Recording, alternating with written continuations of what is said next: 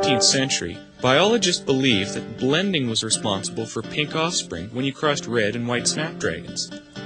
We now understand that this is not the case for the traits that Mendel studied. But how did he figure that out? The reproductive structures of the pea plant are contained in each flower on the plant. They are the stamens and the pistil. A flower self-pollinates when pollen from the stamen is transferred by wind or insects to the sticky surface on the pistil. A pollen tube develops and grows down the pistil to the egg cell in the ovary. The sperm nucleus in the pollen tube combines with and fertilizes the egg cell. Mendel had to ensure that he could control the parentage of seeds. He wrapped plants that he wanted to self-fertilize so that they wouldn't be pollinated and fertilized by other plants. He clipped off the anthers of flowers on other plants so he could pollinate the plants himself with the pollen from other specific plants. This is cross-pollination. It results in the fertilization of the egg cell of one plant by the sperm nucleus from another plant.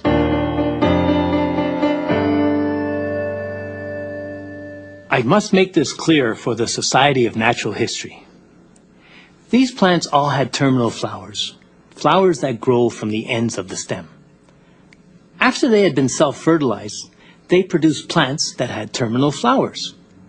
I called these plants my P1 generation, parent plants that I knew were true breeding.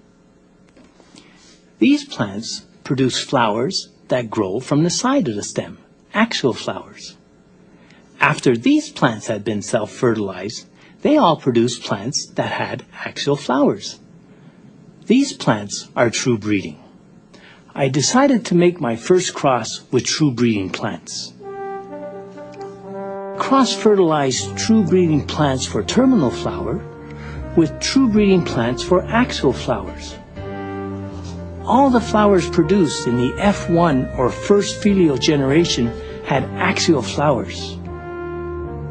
I wondered where the terminal factor went. I decided to cross the F1 plants.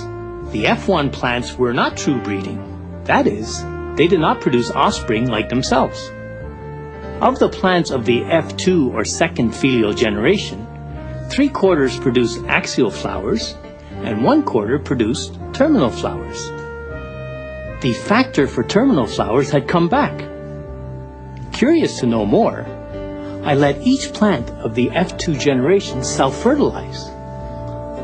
Of the plants produced, 1/4 were true breeding for axial flowers, 1/2 were not true breeding, or hybrid, but produced axial flowers, and 1/4 were true breeding for terminal flowers. Clearly, the hybrid plants contained factors for both characteristics, but produced only axial flowers. The factor for terminal flowers had not disappeared. It was only masked.